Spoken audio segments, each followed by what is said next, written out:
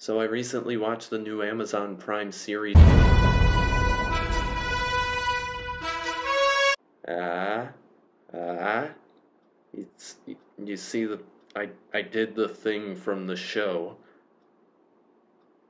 Why are you not laughing? So Invincible is adapted from the graphic novel series of the same name and focuses on high school student Mark Grayson, played by Stephen Yeun. Mark is the son of Omni-Man, played by J.K. Simmons, who is essentially this universe's version of Superman. The series focuses mainly on Mark and his double life as superhero alter ego Invincible, as he tries to balance having a regular high school experience with the massive responsibility that comes with being a superhero, constantly having to fight off nearly apocalyptic threats. Now, if this summary sounds a little bit by the books, this is very much intentional because this series is all about taking existing superhero tropes and subverting them. I'll get it out of the way now. I really enjoyed this first season of the show, as most people have been. I'm going to keep this review spoiler-free, by the way, because I feel like this is the kind of show that you should go into knowing as few plot details as possible. As soon as the end of episode 1, there are major plot developments and twists that really left me floored and intrigued to see where they were going to take them. My big takeaway is that the character of Omni-Man is easily, far and away, the best part of this show, and I don't think anyone is really disputing that at this point. There are lots of really intriguing decisions that they made with this character that I really kept getting more and more invested in whenever we got more insight into him. Now's probably a good time to mention that this show can get extremely graphic. You might even notice that the title cards get bloodier with each succeeding episode.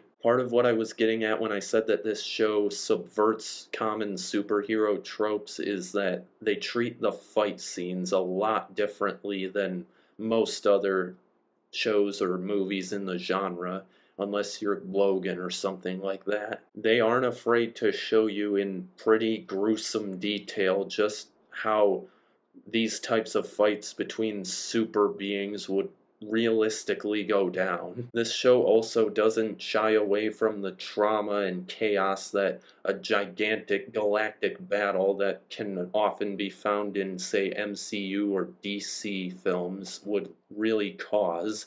It shows that in pretty graphic, almost traumatizing detail. And the fact that this show is so bloody makes that decision all the more impactful because it makes you really see the consequences of the character's actions and really feel what's at stake. Before I get into my criticisms with the show, I'll first address the fact that it does have similarities to The Boys, but I do think they're going for pretty different goals. The Boys is more of a social commentary thing, where it focuses more on what would it really be like if superheroes existed in the real world that we inhabit. And Invincible is more of a traditional superhero story with a few big wrenches thrown in. Now it's criticism time, where I get everyone mad at me. Like I said, that this concept is pretty great. I did, however, have a little bit of trouble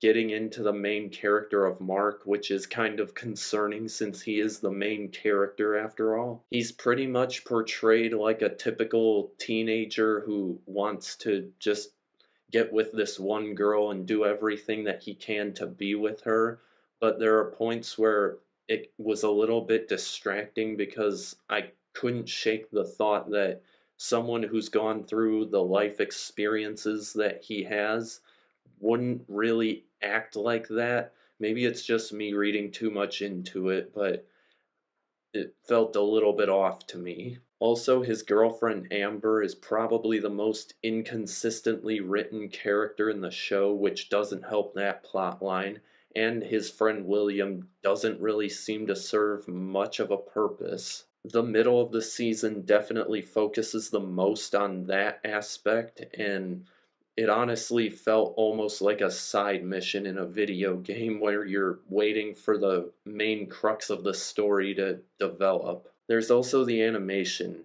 They're clearly going for the same look as a DC or Marvel cartoon that's a little more innocent than this show is, but it almost looks like they lowered the frame rate quite a bit and it looked a little bit janky at points. Thankfully, once the end of the season comes around, it ties everything together pretty nicely. The second half of episode 7 and the final episode, number 8, are just enthralling to watch, and I won't spoil it, but it's been a while since something actually made my jaw drop, and there was a sequence in the final episode that certainly did that. I'll only say this: train.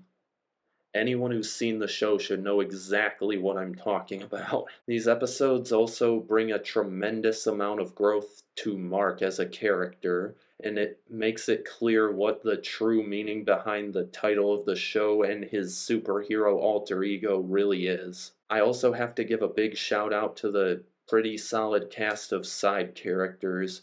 My main standouts were Robot and Cecil. They were really well done. There were also a number of cameo appearances that were pretty great, and I don't think I should say much more. I think you should give it a watch. So yeah, despite having some issues here and there, I would still recommend this show to just about anybody, as long as you can handle lots of graphic blood and violence, which in my opinion shouldn't really be much of a turnoff if you're looking for impactful storytelling. Good writing is good writing. Wow, this meme is like the only positive memory I have about Incredibles 2. Also, 2 videos in a row that I've mentioned Incredibles 2. It's almost like I have strong opinions on it and might make a video on it one day. Maybe, I don't know. So yeah, if you have Amazon Video, I'd recommend you give this a watch. I'm feeling either a strong 7 or a light 8 out of 10 on this one. Yeah, you know what? I really like this show. I'm giving it an 8 out of 10. So that does it for this review. Thank you for watching. If you've seen Invincible, let me know what you thought of it down in the comments. And if you haven't subscribed to my channel yet, subscribe down below. And if you liked this video, like this video.